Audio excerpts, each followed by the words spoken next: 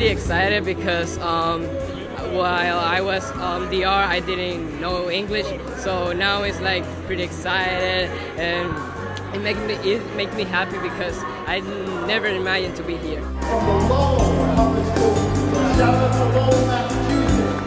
It means a lot to me, like everything that I've done all this year, and having been called into the office that day and like, you are so amazing, you get this, and I just